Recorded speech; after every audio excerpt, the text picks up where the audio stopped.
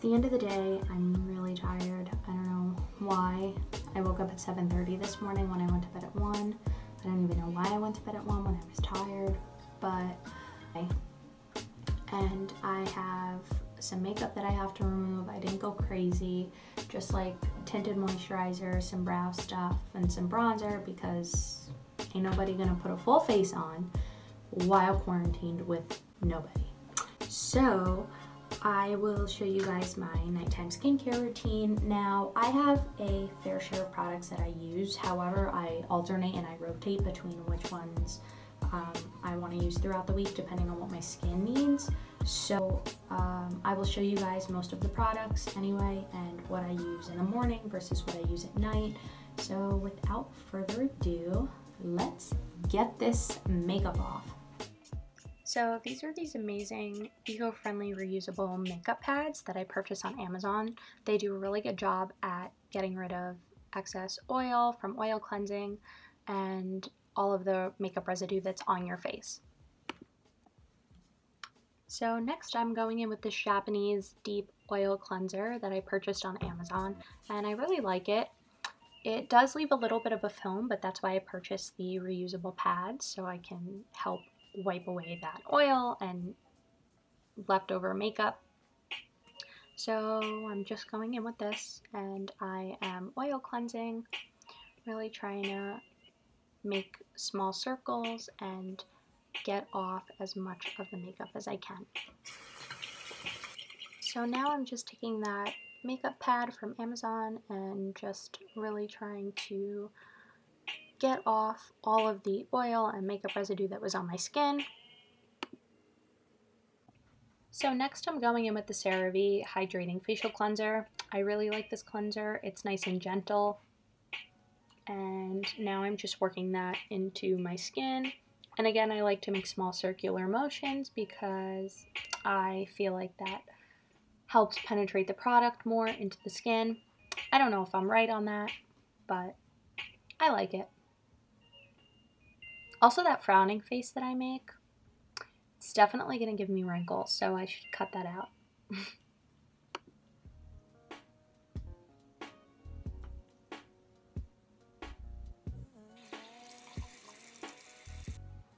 So now I'm just pat drying with the towel. Do not rub your skin, people. I'm telling you, it's not good. So I've also been reading some new articles about skincare where they talk about hyaluronic acid. And I've actually read a couple articles that say that it's such a powerful humectant and it's so good for your skin, but it can also work against it if you do not have the proper base for applying your hyaluronic acid. Usually a lot of people like to apply it on dry skin or if they have a dry face, but you should actually apply it when it's damp, because that water plus the hyaluronic acid will really deeply penetrate into the skin and give it the moisture that it needs.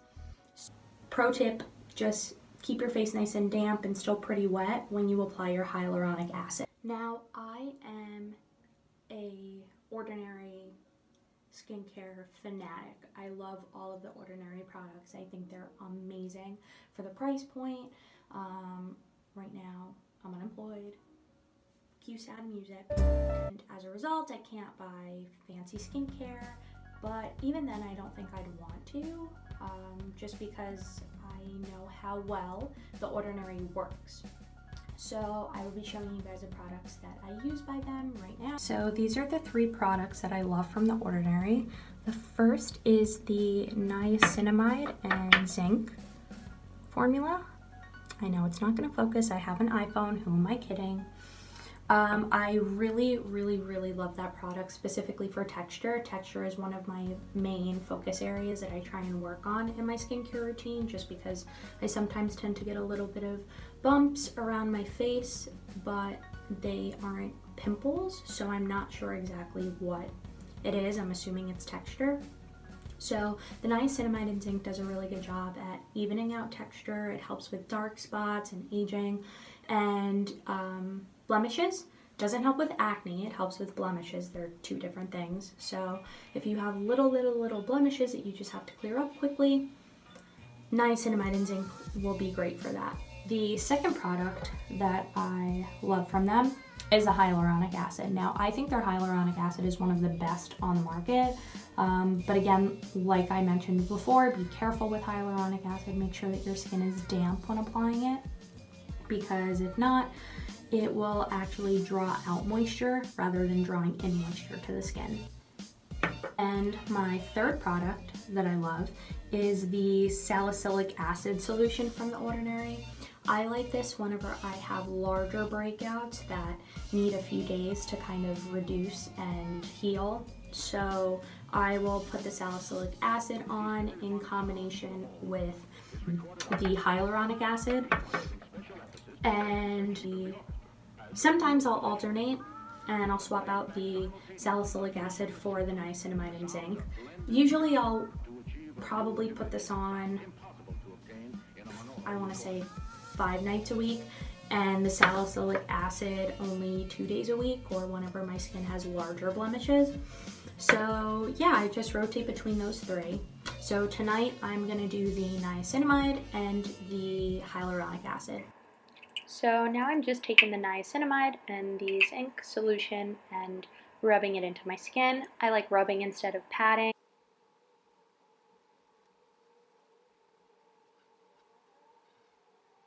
Of course, you have to seal everything in, and yes, I only have the travel size. Don't come at me. I didn't get the full-size version because I wasn't sure if it was going to work well on my skin, but it's gentle enough where it does a really good job. So I think I am going to upgrade to the full-size one. But anyway, you have to seal all of your products in with moisturizer at night. So I just take a fair-sized amount, like so. It's about a quarter. And now you don't want to rub this into the skin. I actually like to pat my moisturizer in, just because I feel like sometimes my pores can get kind of clogged when I rub in my moisturizers. So I just like to gently pat. Also, I'm really hoping that this gua sha comes in from Amazon soon. I ordered one so that way I can sculpt my face in the morning, because starting to get a little bit of a double chin and I want that Bella Hadid jaw and her cheekbones and her whole face. I don't know. But I also lose a lot of serum in my fingertips, I feel. So I'm hoping that the gua sha helps me apply my serum smoothly as well, and I don't have any product waste. So if I was to do this routine in the morning, I actually wouldn't wash my face with a cleanser in the morning, just because I feel like washing your face with cleanser more than twice a day can sometimes just be a lot, and you also still want the natural oils to stay on your face. So I just wash my face off with water in the morning, and then take a washcloth, wipe it up. Then I will continue to use the hyaluronic acid serum. However, I pair it with the Tree of Life vitamin C serum. I purchased this on Amazon and it's fantastic. A vitamin C serum should only come in a dark bottle, so look out for that when you're buying them. And the vitamin C serum in combination with the hyaluronic acid just does wonders for your skin. If you have any sort of scarring, I have some scarring here and somewhere on my cheeks and my forehead. So the vitamin C serum with the hyaluronic acid does a really, really great job at minimizing the dark spots. So I will put this on, the hyaluronic acid, seal that in with the same moisturizer, the Cetaphil, and then I will add a mineral sunscreen with an SPF 60. I do not want to buy anything 30 and below. I don't know, I just feel like it doesn't work on my skin. So I actually use La Roche-Posay brand mineral sunscreen with SPF 60, and I love that. So I will put that on, and then if I have like a tinted moisturizer, I'll put that on top, or I'll just go out for the day with just the sunscreen on and my serums and no makeup. So, oh, how could I forget? We need eye cream, honey, even though it's basically just moisturizer in a little oversized bottle, but whatever. We need eye cream, so let me go get that. I will be right back.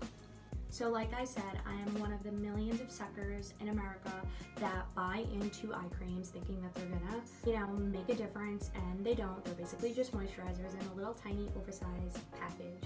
So I got this from Sephora a while back. It's reaching its expiration date. Also, side note, really start looking into the shelf life of your products, especially ones that have a screw top where you open and close it, because you're exposing bacteria and air in it every time you open it, therefore like decreasing the shelf life. You can tell on the side of the bottle, I know this is not gonna focus to save my life, but this little thing that looks like a jar, there should be a number on it with the letter M for months, and when you look on the bottle, it will say a number, and that is the amount of months of shelf life that the product is capable of withstanding. So anyway, this is the hyaluronic acid eye cream from Sephora. It's part of their clean collection. I'm very big into clean line skincares because I have sensitive ass skin along with my sensitive ass personality, and I'm just a sensitive person, and I can't do fragrance, I can't do like really strong acids and chemicals, so I can only stick with clean, which is why I picked this up. And I like this, especially when I take it out of the fridge. I keep my eye creams in the fridge because it gives like a nice cooling effect. I don't think it makes a difference in the results of the product, but I just think it gives a nice cooling effect. And I just scoop it up with my ring finger and like so, because that's my business. And then I just pat. These bags are serious, honey. I mean, they really need some TLC. I am really hoping at some point that I save up enough money to get filler for my under eyes or something to eliminate the puffs and the dark circles, because the two in combo with each other just make me look like a Raggedy Ann. So just put that on, let that dry for a little bit, and then I go in with a lip sleeping mask. This is the only sleeping mask that I recommend because most sleeping masks I feel are kind of unnecessary, and I feel like they definitely clog your pores more than you would think. But the lip sleeping mask is the only thing I use, and it's from Laneige, I believe. They're Korean. Fantastic. One of the best products on the market, I think. And if you have a little bit of chapped lips, just take like a scrub, exfoliate first, and then apply the lip scrub. And honey, those lips are gonna be kissable.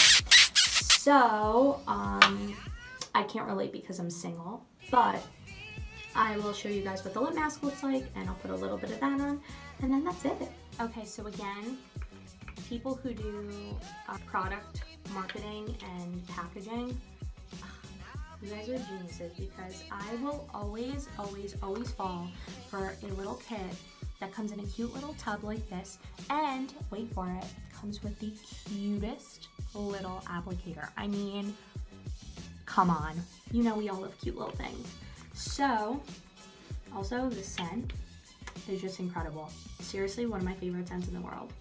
It smells so sweet, so yummy. So anyway, I take like just a little bit. I don't like to put on the whole spatula worth because I feel like that's kind of ridiculous.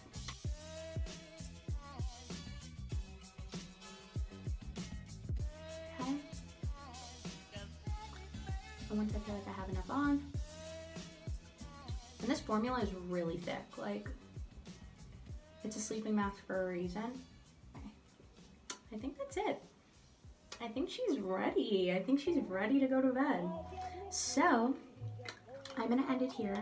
Thank you guys so much for watching my skincare routine. It was nothing fancy, nothing special, but that's really just like my skincare philosophy. I feel like the only fancy things that you would need to truly enhance your skincare are dermatologist procedures or any sort of like esthetician procedures that they may provide, such as peels, facials, etc.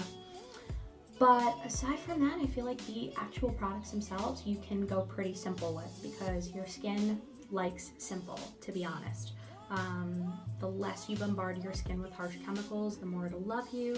So yeah, that's pretty much it. Thank you guys so much for watching. I really appreciate it. And I will catch you guys in my next video. Bye!